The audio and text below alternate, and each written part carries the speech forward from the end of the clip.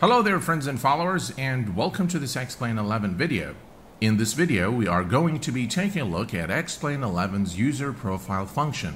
This function allows you to assign different operations to your existing controls per aircraft. Let's take an example. For the purpose of our tutorial today, we are going to be considering the default Cessna 172. The Cessna 172 is a single-engine general aviation aircraft equipped with a throttle and mixture control. Let us take a look at the current joystick assignment.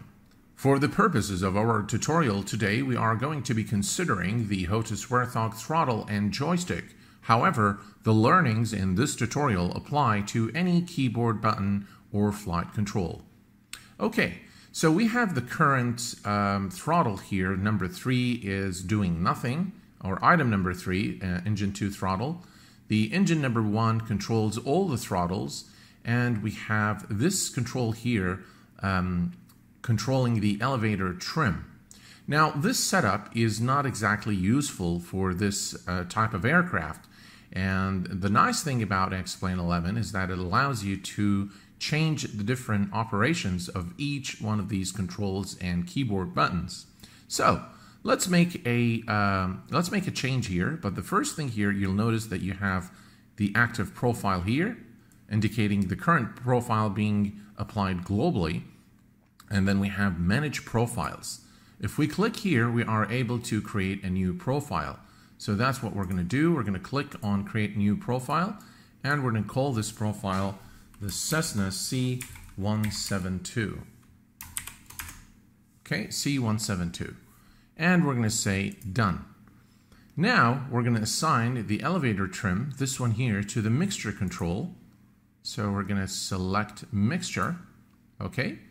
And we're going to head over to the joystick here. And let's see here, those two buttons here. So it's button number 3 here. Currently set to do nothing. This is the button on the hat switch. So let's go ahead and set the upper movement to, let's say, flaps up, or let's actually set this as the trim. So pitch trim up will be this one here. Pitch trim up, apply. And the down position of the same control number 3, we're going to set to pitch trim down.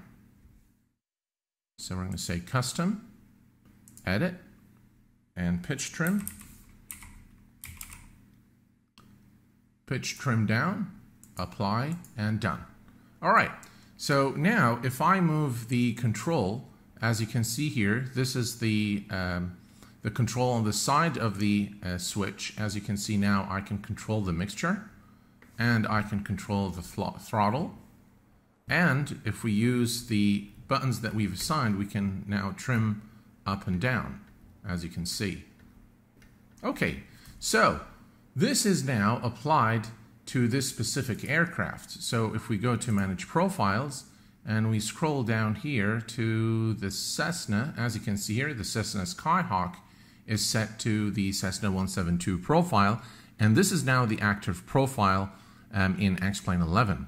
But what if we want to assign the same profile to this Cessna Skyhawk? So we're going to set it here to the Cessna 172, and we're going to say done, and you're pretty much done. So what we're going to do is we're going to set this to the user profile. This is the global user profile now, and we're going to go and load the Cessna Skyhawk with the Garmin 1000 device, and we're going to say new.